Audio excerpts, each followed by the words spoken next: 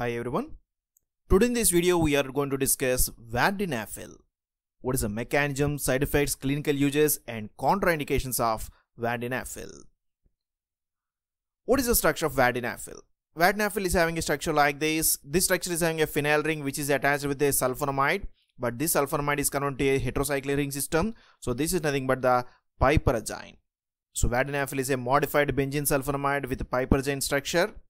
And we can also observe another heterocyclic ring system here, and this is a fused ring system formed by triazine and imidazole. So here the imidazole ring system is fused with the triazine by first and fifth positions. So here we can represent this as imidazole 5,1,F,1,2,4 triazine. In this way imidazole is attached with the triazine by fifth and first position to the F side of the triazine. So this is the structure of the Vardenafil. Now let us see how this Vardenafil acts. How it acts. Vardenafil is one of the drugs which is going to inhibit the phosphodiesterase enzyme, but we can find so many types of phosphodiesterase enzymes in our physiological system. This Vardenafil is highly selective for the inhibition of the phosphodiesterase type 5 enzyme, and apart from this it can also inhibit the other enzymes like phosphodiesterase type 1, 6, 11. But this drug shows the majority of action on the phosphodiesterase type 5, which is rich in the corpus cavernosa.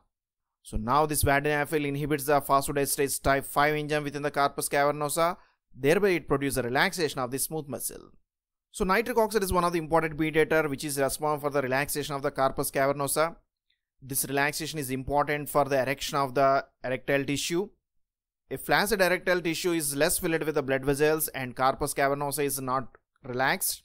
But when this nitric oxide is going to be released, it produces a relaxation of the corpus cavernosum, which results in the increased filling of the blood into the arterioles of the corpus cavernosa, which results in the erection of the penis.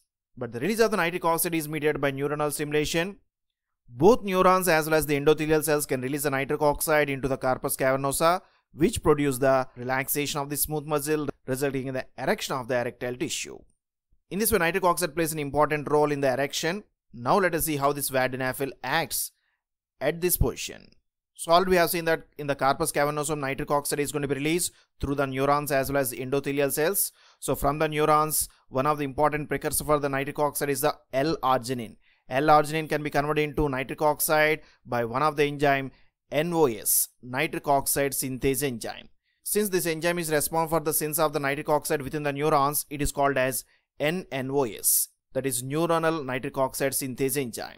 So on neuronal stimulation, nitric oxide is going to be synthesized, which is going to be released in the corpus cavernosum. Now the nitric oxide is present within this smooth muscle. And endothelial cells can also release the nitric oxide. In this way, nitric oxide can be released into the smooth muscle.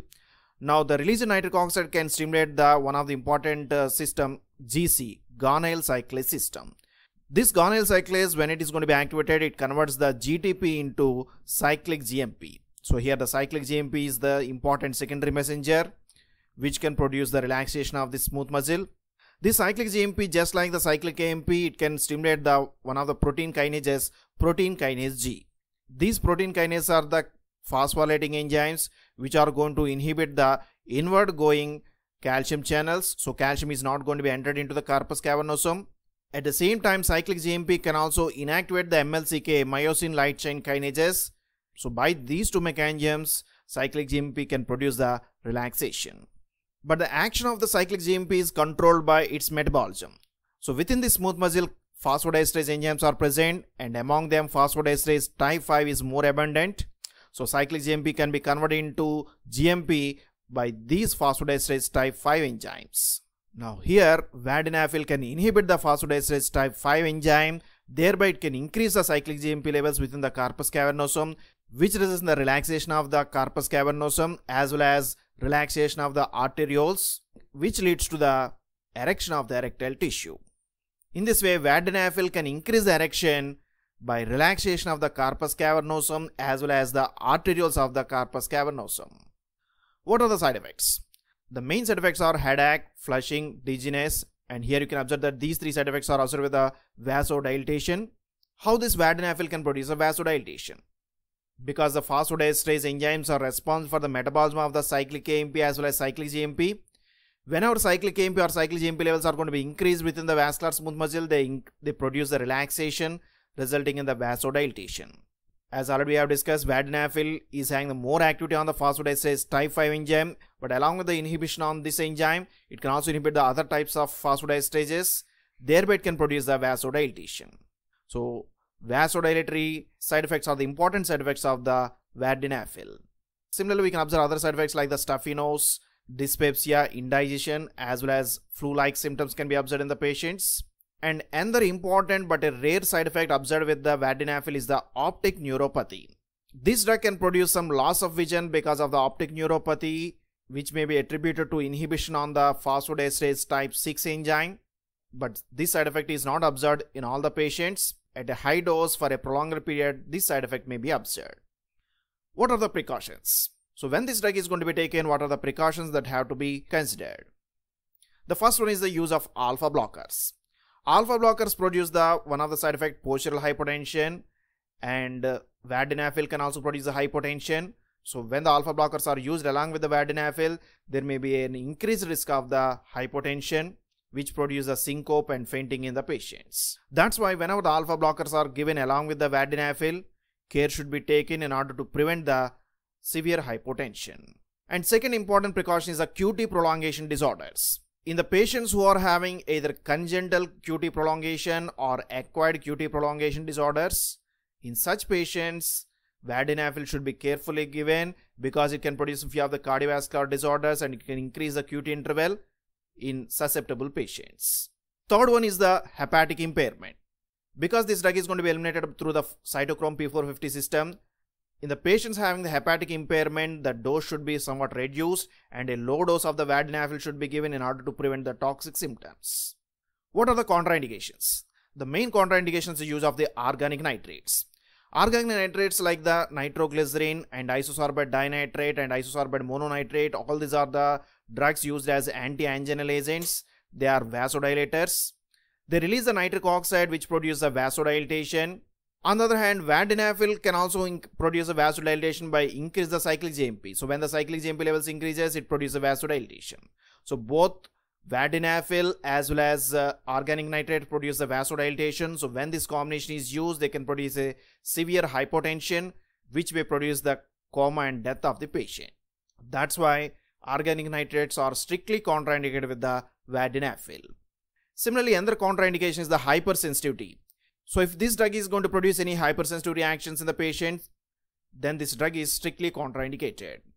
Drug interactions. Vardenafil is mainly metabolized within the hepatic system by cytochrome P450 enzymes, and among these CYP3A4 and 3A5 are the major metabolic enzymes, and it is also metabolized by CYP2C9.